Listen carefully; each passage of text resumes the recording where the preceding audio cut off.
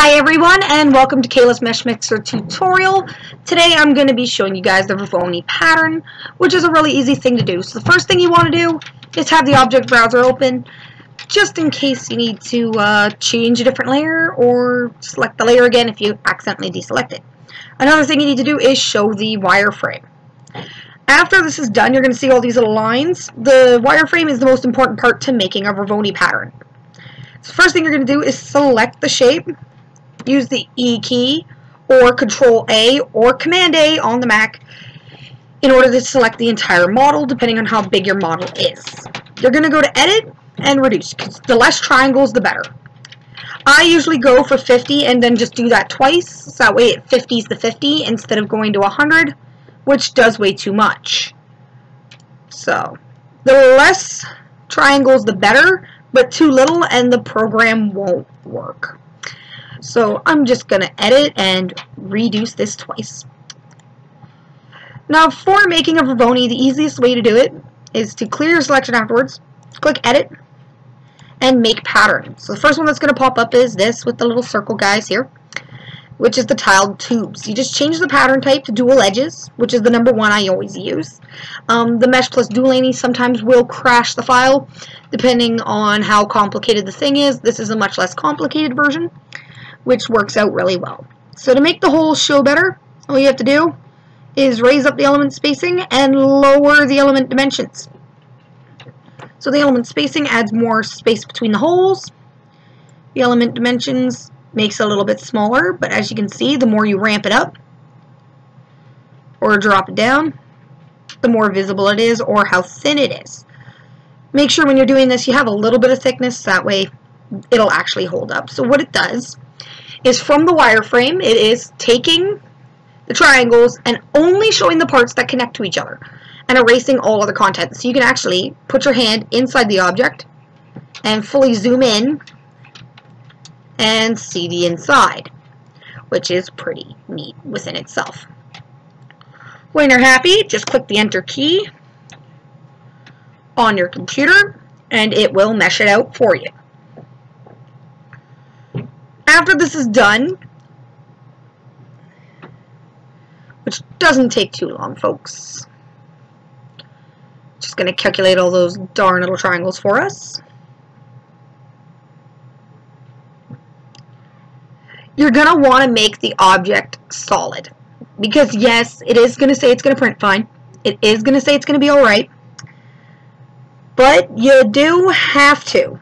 And always remember to make the object a solid once you've edited in any way, so that way it will close up any holes that the project might have. Note, even though you're going to be making it solid, all the holes of the voroni will still be there.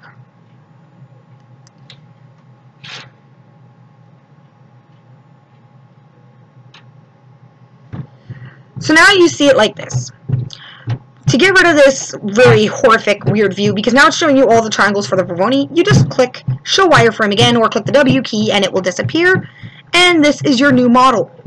As you can see in the object browser, it does give you the pattern, and then the original shape. So if you don't like the way the pattern came out, you can delete it, and the original shape is still there for you to use. You can even take the original shape and shrink it down and have it as an object within the object, which is a pretty neat way to go at it. So once you're happy and done with it, just click on your object, click the Make Solid button,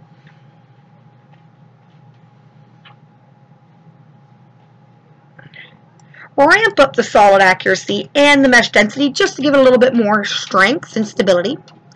Click the Update button, because if you don't, it will not fix the changes and it'll just keep it as you see there. It won't actually have the more accuracy and the mesh density.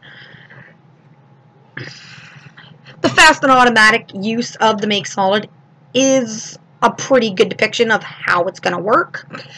Going to the other types can cause a lot more issues and sometimes not make the print stay the same way as you originally made it.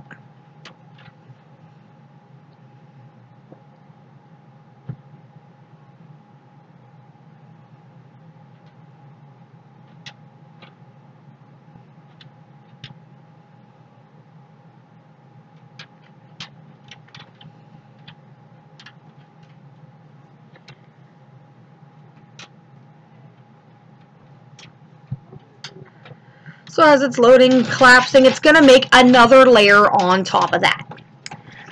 Then you're going to have a solid version of the pattern, the regular version of the pattern, and the original sphere object.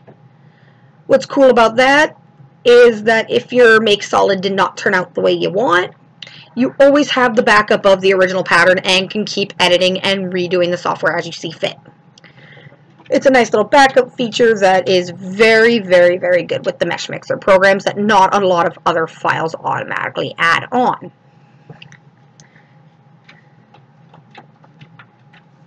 So as you can see, it's all done. You click accept, and voila. So I'm just waiting for my little accept to click there.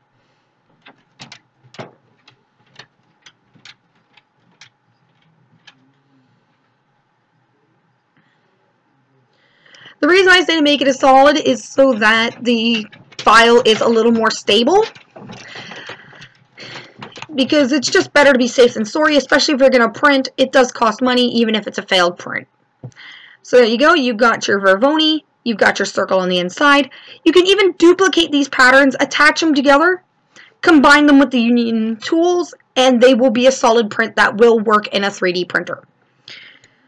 Voronis only work for printers that use no, and I mean absolutely no, support systems. So anyone that works with grain or the fine powder would be able to print this. A basic maker-bought printer might not be able to give you the same results, and you'd have to rip out a lot of supports or possibly have a lot of breakage issues.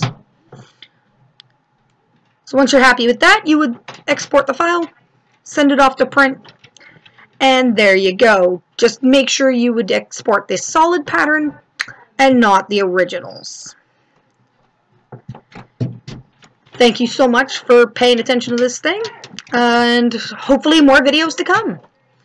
This is Kayla Processors, aka Alaska Pro, signing off.